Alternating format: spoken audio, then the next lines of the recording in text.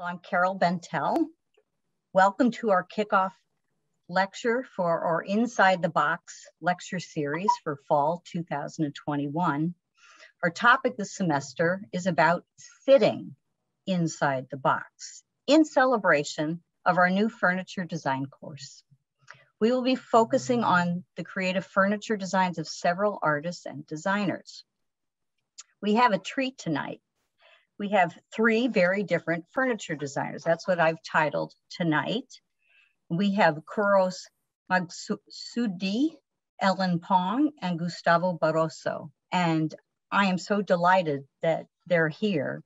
Each will speak for about 15 minutes, and then you will get to ask this panel questions. And I know you will come up with great questions. So first up is Kouros Maghsoudi, and I'm going to give a brief bio. Design has always surrounded Kouros Maghsoudi, who was born in the Frank Lloyd Wright suburbs of Chicago to parents who owned a boutique women's clothing store and Persian rug galleries. After earning his degree in sustainable architecture and urban design and joining an environmental nonprofit, he recently debuted his own furniture collection called Maymuni. And you can correct. Thank you. Excuse me. Thank you so much. That draws directly from his Persian culture, but tinged with the playful postmodern motifs that encourage people to explore their hedonistic side. I also should say that Kouros just came back from the Milan Salone, and that is a salone not to miss, filled with furniture. So welcome, Kouros. Thank you. Appreciate the intro. I will start off by sharing my screen. Can you guys see that? Yes. Great. My name is Kouros Maghsoudi. Thank you for the intro. My presentation is called Forcing You to Have Fun. And I want to start off by talking about my education background. So I studied kind of my own major of climate change, a little bit of architecture, but it was more lecture-based, and a lot of urban design and Spanish. So I did not have a formal design degree, so you guys are already 20 steps ahead of me. But what I wanted to do with that degree was kind of find out how we can influence people's behavior through design in a way that they live more sustainably. So when I started my degree, I actually ended up going to Copenhagen for a little because Denmark is really a country that is achieving this. They have designed not only their cities, but their entire country to prioritize bikes. And because of this, everyone's carbon footprint generally is much lower in Copenhagen. So, you know, they have bridges just for bikes. They have, you know, all their public transport has full-on carts that are just for bike parking. So they were really able to design a city that almost forces you to behave in a more sustainable way. And there is an argument to say, you know, like Danes love to bike, it's in their culture. But I promise you, if you take a Dane to Houston, Texas, they're not going to be biking on the highway. So Copenhagen really proved to me that with design, you can influence how someone behaves. And with my first job, I took those principles. I worked at an environmental nonprofit where we would retrofit parking lots around New York City and turn it into public community parks. And a lot of the things we had to consider was design. So we had to be very strategic with where we place our benches, our basketball courts, you know, look at the sun shading and what buildings are around to make sure that the play equipment's not in the sun at prime play hour. So this position, you know, also really cemented that idea that design can influence how you behave and can be very preventative in a lot of ways. Another example of that is hostile architecture. So for example, this bench is designed to be uncomfortable after a certain amount of time because the designer does not want you lingering in the area or sleeping on the bench. And whether you like it, design is all around us, and it's deciding how we behave, whether it's positive or negative. So I wanted to take that principle of using design to influence behavior and use it for good and use it for hedonism, because I love to have fun and have dinner parties and go out. So I launched my first furniture line in May, and it's called Mehmouni, which in Farsi translates to gathering or party. So all my furniture that was a part of my first collection really influences you to have fun and throw a party and gather people in your home. So my first piece is the tarof table. It is a cocktail table, which is a fancy way of saying coffee table. And the interesting thing about it is that each of the legs opens up into a different amenity. The first one is a fruit bowl, or just a general bowl you can use for anything. But the purpose that I promote is food and fruit and things for your guests. The second bowl is an ashtray, which oftentimes is essential at a party. And the third one, as you can see on the left, is an ice bucket.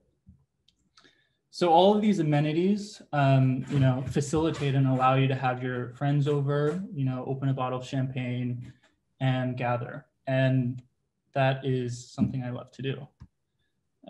My next piece were these two chairs.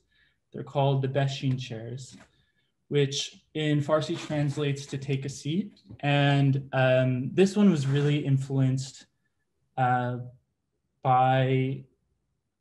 the way Iranians often, sit with their friends and family. We sometimes like to sit on our carpets, sit very close to the ground. And if you look at these chairs in person, they have this really interesting illusion just because of the thickness and the weight of the chair, that they seem really low to the ground. But in reality, they meet standard chair height. So it's providing that illusion that you're sitting really close to the ground, which is very common in Persian culture, to sit on Persian carpets around a table. So I wanted to allude to that. And then my last piece is really just a fun piece that isn't necessarily tied to Persian culture. It's a phallic mirror, and the name dudul is kind of slang for penis in Farsi. But I guess this one is probably the least connected to Persian culture and having a mehmouni. And so when I made my first collection, I decided to do exactly what I love to do, have people over and throw a party. So I was showing at A83 Gallery in Soho. I invited a bunch of press. It was a New York City Design Week event. I invited a bunch of my friends, and we had a party. We had an alcohol sponsor. It was a really good time. And it was a great way to exemplify like how my furniture can be used. And before I continue, I want to talk a little bit about my furniture process, because when I was starting out doing furniture design, I was really intimidated by the process. I didn't know how it was done. I was simply sketching, and I would meet with furniture designers, and I would just question, like, how do I make this reality? And all of them said it's really simple. You just do it. You talk to a fabricator and you do it. So I'll show you guys my process. My first step oftentimes is creating a mood board of furniture and details that I really like, and also colors and textures. So this was a mood board for my chair. And then I do not have any concrete design skills. I don't know how to use a lot of rendering programs. So I created this kind of blueprint of my table on Illustrator, and I sent it out to a friend that does renderings. And we would work closely together for months, making little edits according to what I wanted. But I did not have, and I still don't really have, the skills to make 3D models. So I personally outsourced that. And it's good to know that that's an option. You don't need to be fluent in all these 3D rendering programs.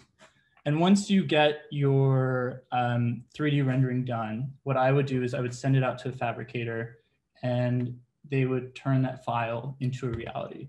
And it's really as simple as that.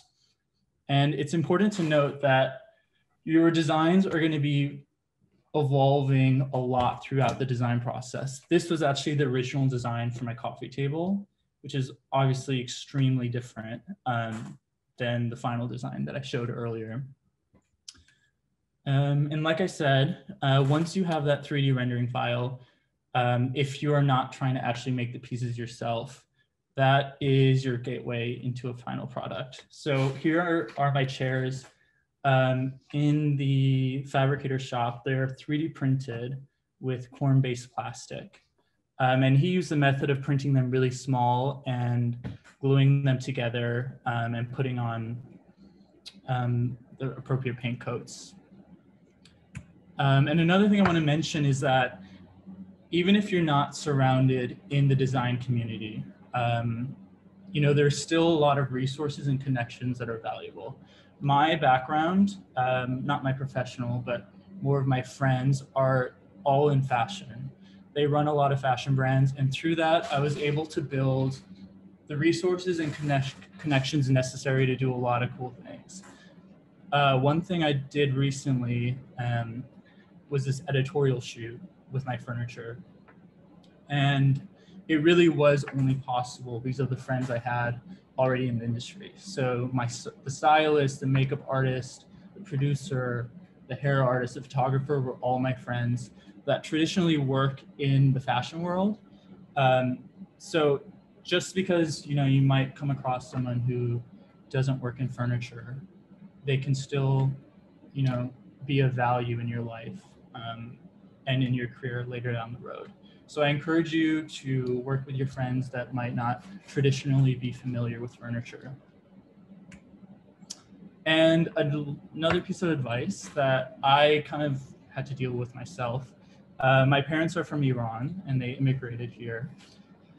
And it was a tricky situation because they did not want me to pursue anything creative or furniture-wise. And I understood it because they came here, they escaped a theocratic government, and they came here for me to have a better life. And they wanted me to do computer science or something, you know, more secure financially. And I am really happy I didn't listen to them because I was, you know, 2 clicks away from changing my major to computer science. And I'm so glad I didn't. So if you ever have those either external or internal pressures to abandon design or art, I encourage you not to. And I understand it's a little tricky, especially with immigrant parents. You know, the weight you have on your shoulders to pursue something more traditional. But I'm very glad I didn't. And lastly, internships. If you guys are looking to intern, I would love to have you. I am someone who does not believe in free labor, and I'm not in a position where I can pay right now, but I'm happy to take your information. And when I come to a point where I can hire an intern, I would love to. And my friend's design studio, quick plug, is hiring paid interns if you would like to work with them. They do really cool projects with Telfar and other fashion brands. So if you're looking for an internship, feel free to email me, and I'd be happy to connect you. And that is it. Thank you so much. I want your table. I didn't know that you could eat from it. That is terrific. And regarding internships, I mentioned to Kouros that you all have 3 days to sign up for the internship for credits. So I don't know if there's enough time. But anyway, thank you so much. I have so many thoughts and questions, but we're going to save everything until we're we go through all three of us. And you also, could you just quickly put up your phone with Gaetano Pesce? Oh, yes. When Kouros was he left Milan, but it turns out that Gaetano Pesce, the designer who is the namesake for our soft tech, low tech lab, is speaking today in Milan. No, this is Milan 94. Oh, okay. Yeah, I think this is in the Upper East Side. I'm pretty sure. Oh, my goodness. Yeah. He's right around the corner. Right. And there's a show there for a while, so I encourage you guys to go. Okay, we'll look that up. Great. Yeah. All right, now we're moving on to Ellen Pong, who's titled her talk, My First Talk, but I bet it's not, and I bet it's not your last. So a little bit about Ellen. Ellen is a Brooklyn-based artist ceramicist who graduated from UC Berkeley. She once noted that, I get that humor is culturally and temporally specific, but I think that it can be also universal in many ways and profound in its ability to create a sense of shared humanity. I want the things I make to be part of people's lives. So Ellen?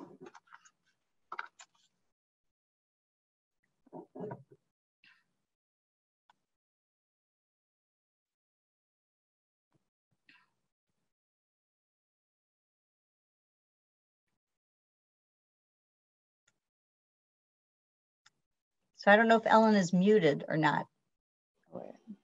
There you are. Okay, here I am. Thank you so much, Carol, for inviting me to speak today. Thank you for that great intro too. I've been like really looking forward to this talk, but I've also been kind of like freaking out about it a little bit. It's the first talk I've ever given, as I'm sure you all know by now. And I just like kind of feel like a fraud in so many ways, partially because, this is what my Zoom setup looks like right now. So this is kind of like where my head's at. But I am very excited to be here and to talk to you guys, to talk about myself for 15 minutes. I always introduce myself as a ceramicist, partially because like furniture designer just like seems like such a stretch to me. Like basically I'm just like too lazy to like learn Rhino, so I just like make everything by hand and out of clay.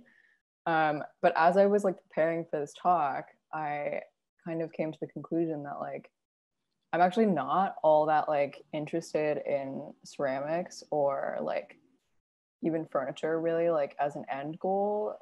They're both just kind of like means for me to like grasp at something else, which is something that I kind of like explore during this talk. And I'm not really sure if I like ever come to a solid conclusion about like what that is, but hopefully it will still be very entertaining for you all.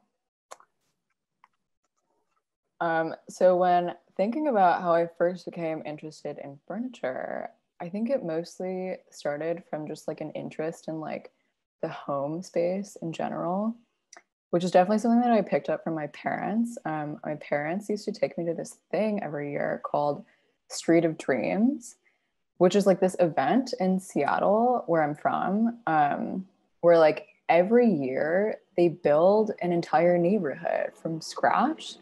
And it's like a single street or like cul-de-sac of just like all these huge, ridiculous luxury homes. And then like you can like buy tickets and tour them in kind of like a weird block party open house type thing. This is a photo from 2008 when I think all but one of the Street of Dreams houses was burned down by eco-terrorists. But people also say that that is like a cover-up story for insurance fraud. So very exciting stuff happening on the Street of Dreams. That was last year that they held the event. But yeah, so like all of these houses were just furnished like these like pumpkin spice latte villain layers. Basically like the energy from this photo, but like embodied in a neighborhood. So like all the houses had like movie theaters and like swimming pools, bars, basketball courts. Like it was basically like being inside of MTV Cribs, kind of. And it was like super fun, but also I also kind of hated it because I was just like really young and we'd have to like walk around for like hours and hours. But I think that like having this experience definitely like mutated my little brain back then, because it just like it like signaled to me that homes are this like this space of like ultimate aspiration and like world building, and that like your house is just kind of like this free-for-all space where like you can experiment and like project your most irrational impulses. Basically the conclusion is just that like you can make your house like as ugly as you want to and like no one can tell you not to. And like this is how that played out in my bedroom when I was younger. I actually had a really hard time finding photos, which is kind of a bummer, but this is a photo from like 2013 or 14. You can kind of see in the back I had like this crazy paint job where there was like a diagonal line down the middle of the room, and like one half of the room was teal and the other side was yellow. And I like designed this when I was 13 years old. Like I told my mom that like my room had to look like this or I would like die or something. I actually wanted there to be like a white lightning bolt down the middle, like splitting the two sides. But like this is what we compromised on. But yeah, I think I was just like really influenced by shows like Extreme Home Makeover. And I like wanted my room to be like this perfect masterpiece that like perfectly reflected all the nuances of my personality or something. And I think it's really interesting looking back actually, because like this was like pre-social media for me in 2008. I think I got a MySpace like around the same time, but like a little bit later. And like before kids had like a profile to curate on the internet, bedrooms were essentially like the space where that kind of self-expression could like manifest holistically. That and also like school lockers, but maybe that was only in like TV shows or something, because like that was never a thing at my school. But yeah, I remember like feeling very invested in like my bedroom as this space of like self-expression that like actually wasn't really intended to be like seen by other people, which I'm sure is like different now with social media, just because like kids nowadays are like so good at curating their lives to like exist online. But yeah, I was like definitely interested in furniture and interior design at like a young age, because I felt like these were just like the objects, or just like these objects were like the materials with which I could like shape my own little corner of reality. And I'm like really grateful that my parents went along with it and like encouraged me, even though my room like looked like complete shit. They were like, yeah, like it looks good.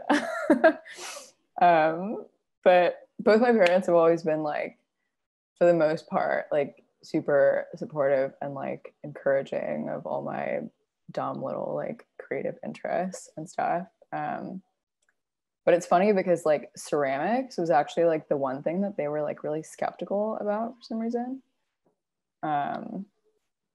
This is one of the first ceramic pieces I ever made. It's a self-portrait of myself from a second grade art class. Apparently, I thought I was like literally yellow and I had like blue eyes and dreads. But it wasn't until like senior year of high school that I like actually really took an interest in ceramics. I like took this class at school and like learned how to wheel throw and stuff, and I like got super into it. And like the summer before I started college, I just like had nothing to do, and I asked my parents if I could like set up a little ceramic studio in the garage, and they were like, no bitch, like go get a job.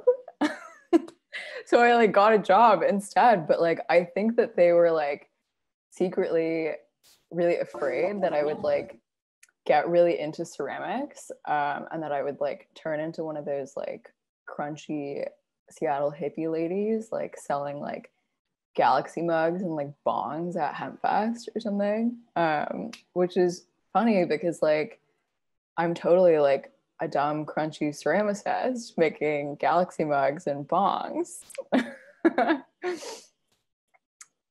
But yeah, so I like did ceramics on the side throughout college. Back then I was just like throwing on the wheel and stuff, just for fun. And then like when I moved to New York after school, I started hand building for the first time. And I had this kind of like galaxy brain moment where I was like, oh, like I don't have to keep making like shitty little cups and bowls and stuff. Like I can make infinite other shitty things too. So I just like started building bigger and bigger, until eventually like my pieces were like big enough to sit on. So that's kind of where I'm at now. This is like the first big piece that I ever attempted to make. It was going to be like the base for a table, and it just like got like super fucked up in the kiln. Like I don't even know what happened, but I ended up just like smashing it in a dumpster. Like working with clay can just like be really tricky sometimes. It's like really different from working with other materials, just because like I don't know, like clay is like, it has like a very particular temperament. Like it kind of has a mind of its own. And there's like a lot of opportunities in the process for things to go wrong. But maybe I also just feel that way because I'm like, I like didn't go to school for this shit, and like I have no idea what I'm doing most of the time.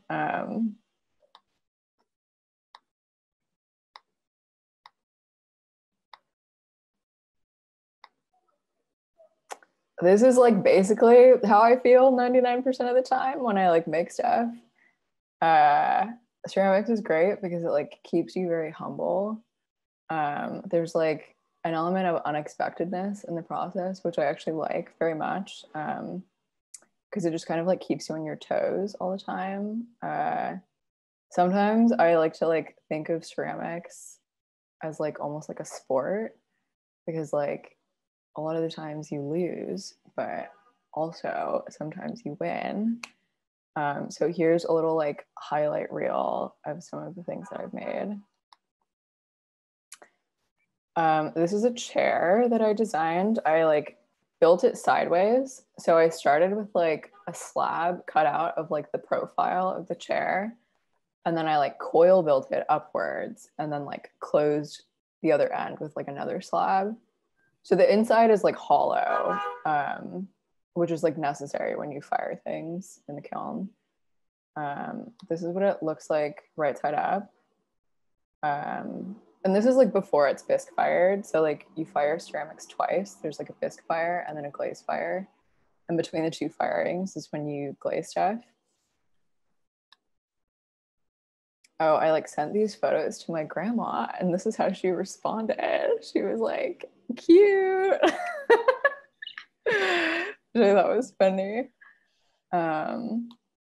This is what the chair looks like when it comes out of the bisque fire. And then this is what it looks like after I have glazed it, but like before it's been fired. And then this is the final form. Okay, so this is like a shitty little sketch of like a table concept that I had. It was like a table and a lamp. This is actually one of the biggest pieces I've ever made. It was like too big to fit in the kiln as like one piece. So I like cut it into 4 different pieces. And then after it was fired, I like epoxied it all together. And then I painted it. And then this is what it looks like assembled with like the light bulb in there.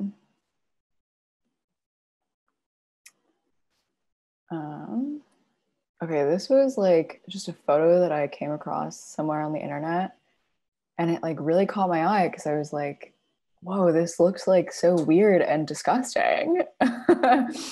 it was just like seared into my mind. And I like ultimately decided to make a tissue box cover inspired by it. This is like while it's being built. This is after I've glazed it. And then this is after the final firing, what it looks like.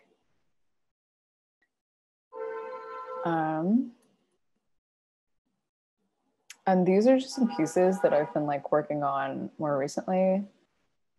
Again, like I really don't know what I'm doing and I don't have a plan. I think it can be like overwhelming sometimes to like think too long term. So I kind of just like take it piece by piece. Like whenever I get kind of like anxious about like where this is all going or whatever, like I'm just like, okay, Ellen, like just make like one more piece. Like that's like all you have to do, like just like one more. And like after I like trick myself into doing that over and over again, I like end up with a studio full of stuff, which is cool. And usually starting a piece begins with like just kind of seeing something interesting on the street or like in a movie or like on Instagram or something. Oh no. These are just like a bunch of random reference photos that I found in like my phone library. It can be like a really small detail that like catches my eye, like the way that like two things fit together or like the shape of a handle or something. I'm kind of interested in like really small units of architecture that like make up larger forms, kind of like the way that like letters make up words, if that makes sense. Other times I'm like more interested in like a concept or like an idea that I find like dumb or like interesting or something. But ultimately I've learned that just kind of like great inspiration comes from just being like observant and like learning how to see the world more like this, where you just like see things as forms devoid of context. And then like in that vacuum of meaning, there's like all these new possibilities. And in a lot of ways, I think of it as being kind of like Chinglish, because like I like this idea of like Chinglish as a state of mind, because ultimately it's about like appropriating a pre-existing reality and then like reconfiguring it in this aesthetic way to produce something like totally weird and unexpected. And yeah, just like going back to what I mentioned at the beginning of the talk, for me, like it's ultimately not just about like ceramics or material or like furniture necessarily. Like I think I'm more so just interested in like how the objects that we surround ourselves with are like the materials that we use to make up our reality. And like if spaces and objects are things to be visually read in the sense that they like communicate intention or like function or taste or something. As someone who makes objects, I'm interested in like playing the role of an unreliable narrator. So that's all to say that you should take everything I've said here with a grain of salt, because I don't know what I'm doing. But thank you very much for letting me hold you all hostage. Ellen, you brought up so many ideas, from going from using clay that's normally something small, to something that is really big. Yeah. And yet maybe something that's big that you don't really sit on. In an earlier prompt to all these students, I mentioned that sometimes people buy chairs and they never even sit on them. So totally. I think you've given us a lot of data, a lot of interesting material to talk about. All right, so we're going to go on. Thank you, Ellen. We're going to go on to Gustavo Barroso. And if I can give a short bio here. Gustavo emigrated from Brazil to the United States with his parents and brother in 1999. In 2019, he graduated from the Massachusetts College of Art and Design with a BFA in industrial design. Days before graduation, Gustavo opened his first solo exhibition in New York City. So welcome. Thank you for the introduction. Okay, let me share my screen here. Share sound. Boom. Okay, can you guys see my screen and everything? Yes. Awesome. Looks great. Yeah, sweet. So like you said, Carol, my name is Gustavo Barroso. I'm a Brazilian immigrant. I'm mainly interested in, although I studied industrial design, I'm mainly interested in sculpture and exploring furniture as a medium. And I'll get into that a little bit more. I've worked with people and brands like Kid Super, Heron Preston. I've worked with musicians like Yeek, Reese LaFleur, Ray Khalil. But today I'm going to focus mainly, I'm pretty much going to be sharing only my furniture practice and specifically the chairs that I've made. And people always ask me, why chairs? They're like, why are you obsessed with chairs? Like I'll be at a party and they'll be like, that's Gustavo, the chair guy. And I'm like, it's actually kind of good for my branding. But I think what really attracts me to chairs, and I think this is important to a lot of you too, from my understanding, most of you are studying interior design.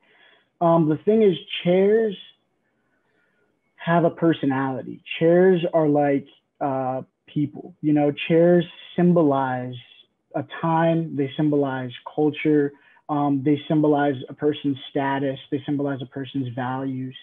So, you know, a lot of times when you're thinking about an interior space, you're basing your decisions on those chairs based on those things, you know, the culture, the status, the values that the people that are coming into those space have. And then particularly the part that I'm most interested in is the personality that these chairs have. So kind of like how they say people buy dogs that kind of look like them or kind of, you know, remind them of like how their own personalities or how they aspire to be. I think chairs also carry like a weird energy, you know, or their own energy into a room. So this painting that I have up on the slide is a painting that Van Gogh did for, it's a portrait that he did of his friend that had passed. And Van Gogh would paint a lot of chairs and, you know, he'd call them portraits and people would be like, how is it a portrait? There's nobody in it. And he would say, well, it's not about the person, it's about the absence of a person, which is funny because whenever we see pictures of chairs, there's never people in them, right? It's about how they look and how we imagine them without anybody. So when I'm designing and making chairs, I'm thinking, you know, about them as timestamps in my life and also about how other people can relate to them from an emotional sense, you know, how it can be a social conduit. And I'm also interested in chairs because it allows me to say several things at once. Obviously, it can provide somebody a place to rest, but it can also offer conversations, ideas, and societal criticism. So something that I'm always thinking about is emotion as function, right? So whenever I show people my work, they always ask, okay, but is it functional? And although it is functional, I always ask back, you know, like what is the function of music and sports and movies? You know, the function of it isn't always necessarily like a physical thing. It's this societal glue that exists. It's this place for conversation that can exist between people besides just a literal place that you can sit, you know, because the obvious function of furniture is that you should be able to rest on it and hopefully it's comfortable, right? And then that leads to the next question, which is what is comfort? You know, comfort implies so many variables. Like you can be sitting in an Eames chair, but if your house is on fire, you're not going to be very comfortable, right? And also if your chair is comfortable physically, but you hate the way it looks, are you really comfortable looking at it every day, right? So the second question of that, you know, how does it look and how emotionally, how can a chair physically, what can it say besides just actually providing a place to sit, is what I'm interested in exploring the most. So what I call the sauce is essentially like how the sauce is what makes the things that I design mine, right? So I'm always fusing popular imagery with sculptural furniture. And to me, that equals conversation. And conversation is cultural relevance, right? If you can get people talking about what you're making, you can put yourself in conversations that are much more than just chairs, right? Like Kouros was saying earlier, working with people, like if you're an interior designer, you want to be doing interior design with fashion brands, with musicians, with a bunch of other people that are also contributing to creative culture besides people specifically in your field, right? And I'm always trying to see like, where do I fit in? Although I make chairs, like I'm not trying to necessarily talk to other chair designers. I'm trying to talk to culture in general. So this is one of the first projects that I made. It's called Found Anywhere. It's inspired by graffiti. And the idea behind this was I was in school. I had no money to actually produce like actual furniture. And I say furniture 3 times like that because you know what I mean, like upholstered furniture that like people are going to spend money on. So let me just play the video.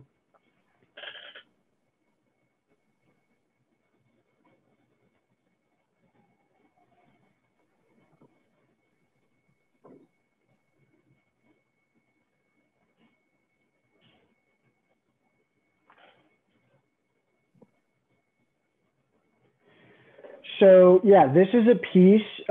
It's from my ongoing series called Found Anywhere. I'll just play that again while I talk. And the idea behind the series, you know, it's inspired by street art and graffiti. And it's this idea that anywhere in the world that I go, I can find scraps and trash on the street, and I can assemble it into a piece of furniture that then lives on as a portrait of its environment, right? So with this piece specifically, I chose to make a bench because, you know, I live in New York City, and New York City is filled with benches. And I thought it'd be ironic to take a barricade and a cone, which are these things that are meant to keep people away, you know, keep people back. I thought it'd be ironic to make it a bench, which is, you know, it's meant for more than one person to sit on. And this piece, I made it as street art. So after I made it, I just left it in the street. And one of my friends, actually the owner of Kid Super, was like, yo, actually I want that. So for him, conveniently enough, it was right in front of his store. So he just came and grabbed it and kept it. But the whole idea of these is to think of furniture not as just something that somebody buys and puts in their house, but as something that can be an installation out in the street. From there, yeah, so these are close-up pictures of it. I just cut a hole on one side and a mortise and tenon on the other. So after I graduated college, I was kind of stuck in a position where I was designing all of these things and I couldn't really make much. Luckily, I had access to a 3D printer, so I just started designing and printing stuff. So one night when I was looking for inspiration, I stumbled upon this Wendell Castle chair, who's like he's my goat essentially, because Wendell Castle was somebody who approached furniture as sculpture, right? So George Nakashima pretty much like invented the live edge slab furniture movement that we see all throughout our culture right now. And it's actually sad to me that George Nakashima pretty much hated Wendell Castle's work because he thought that Wendell Castle wasted wood, right? Because this is all laminated wood. And George Nakashima was pretty much only interested in just using slab wood and using it, like doing it like the minimal amount of work to it and just like letting the wood talk for itself, right? And Wendell Castle was the opposite. He was like, well, George Nakashima would never criticize me. Like George Nakashima would never criticize a sculptor the same way that he did him, right? Like the only reason why he was criticizing him that way was because furniture is often seen as this thing that should just be functional, right? A lot of the most famous furniture makers, Eames, Brewer, Harry Bertoya, all of these people, they were famous because they were using emerging technologies at the time to make furniture as innovative as they could, right? And although that is important, and there's a lot of people that are exploring that today with generative design and 3D printing, and I do incorporate that in some of my work as well. To me, I'm much more interested in kind of exploring the side of furniture design that Wendell Castle talks about, which is creating pieces that tell a story, right? So when I saw this piece on the left here, I just immediately saw like a Mickey Mouse, like legs. And when I immigrated to the United States, the very first thing I did was went to Disney World, which is a privilege within itself. But that's how we even got here in the first place. So this is a 3D printed prototype that I made. I haven't been able to fabricate this yet just because it's a little bit expensive. But yeah, seeing this design that he did and just immediately being like, oh, I can make that my own. And the fact that he already passed, I'm stealing from him, but I feel good about it. I think he'd be proud. So this is just a little bit of an insight into my process. So I'm a little bit of a sad boy. So I decided to make the sad boy chair. Quarantine sucked for me. So this is a piece that I sculpted in VR. So using the Oculus Quest and Gravity Sketch, I sculpted this piece in VR. And then I also sculpted this is something I have not produced yet either, but for the fabricator, I went in and kind of, once I am ready to fabricate it, I went in and sculpted kind of how it would actually be made. So I envision it being pipe steel with webbing and then surrounded in foam and upholstered. But while this was all happening and knowing that I don't have the money to physically produce it yet, I started learning about NFTs, and I realized that for the first time ever, we can monetize digital creations without like losing right to the actual design.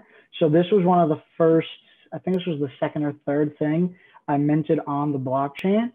Let me know if you guys are able to hear this. Yeah.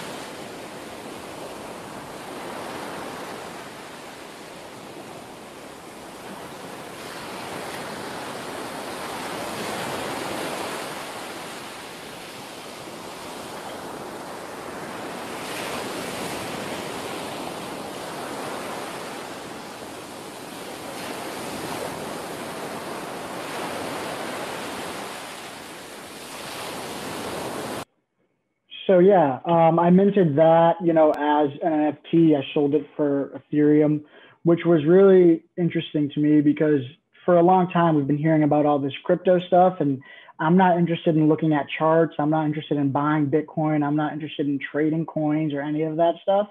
But learning about NFTs and realizing that I can participate in this new economy by being a creative was something that was really interesting to me.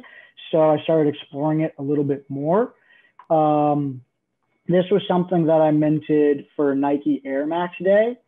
It's unofficial. I would love if Nike sued me. Maybe it would help me get a little bit of attention. I have no money to give them. So this was something that I made just to celebrate Nike Air Max Day this year. This was, I forget, in 1978, the first inflatable chair was made. I forget the name of the designers. But then, the Air Max has a bubble. So I thought it'd be funny to just fuse the two. This was another piece that I made, Better Off Alone. I sculpted all three of these pieces in VR. And then did a digital rendering of them. And the nice thing about doing things in VR or doing CAD models of anything is that, you know, once you've done that, you have a file with dimensions that is not only 3D printable, but also something that you can hand off to a fabricator and something that is tangible that they can then make for you. So after I made those 3 pieces, I was kind of like tired of just being stuck in the digital world. And I had an art studio that I rented out, but it was empty. I had no tools. I didn't have any saws. I literally had like nothing. I had just graduated college. So I just challenged myself to just make something. Like, it didn't matter what I was going to make. I just needed to be like making something and make something actually in the physical world. So I went and bought this chair for $3 at Savers. And then I started to build up on it with cardboard and paper mache. So this is actually after I already did the paper mache on it. And then after that, I covered it in another material and I sanded it down. And then I finished it in epoxy. And for anybody that remembers Nickelodeon and the crazy slime stuff they used to do, this is called the green slime chair. And then after I made this chair, I found myself in another weird, tricky position for somebody who's like early in their career, which is I was making this piece on weekends and nights, and I spent 3 months doing it. So when it comes to selling it, I'm like, damn, I don't personally know that many people. I came up with a price, which was $2,500 at the time. And I was like, I don't know that many people who spend $2,500 on a chair. So I just started, you know, posting it on Instagram, sending it to a bunch of different people and trying to find other ways that I could get people involved to like supporting this project without needing to spend $2,500 on it. So, I'm going to be tiny, aren't I? All right. Anyways, so I made these shirts with the front of the chair on the front and the back on the back. The goal was to make money from it. Well, I did a pre-order and I didn't make any money from it because I sold them before I knew how much they actually cost to make. So if you're going to pre-order something, figure out how much it's going to cost to make before you do it. So that didn't work very well. The next idea was after I had the chair made, I took it to a 3D scanner and I 3D printed a little version of it. So now I'm trying to figure out, you know, how can I make, so now that a collector has bought this chair and one person gets to kind of enjoy this chair in their home, like how can I make this chair more than just this one piece that one person who happens to have money gets to enjoy, right? And that's a whole other discussion within itself. But let's see. Yeah, so I made the point of this chair, and really just something that I want to get across is, you know, when you're in school or when you're finishing school, when you step out of school, you start to kind of realize that when you're in school, you're living in a little bit of a bubble. And once you get out into the real world, it's like you don't have a shop, you don't have a way to make all of these things that you want to make. And the most important thing is making sure you don't find yourself being a not enough person. You know, I don't have enough time, I don't have enough money, I don't have enough resources, because there's never enough of that, right? As soon as you accomplish one thing, you want to do something bigger regardless, right? So this chair was a way for me to prove to myself that literally with a hot glue gun and a knife, I could sculpt something out of cardboard around this frame and turn it into something that was actually like a vision of my own. And then this is a chair that I'm currently working on right now. It's gotten a lot of hate on the internet, which means it's working. I took a perfectly functional chair that I found being thrown away, and I turned it on its side, and I'm making another chair on it. So, yeah, if you have any questions, I'm happy to answer.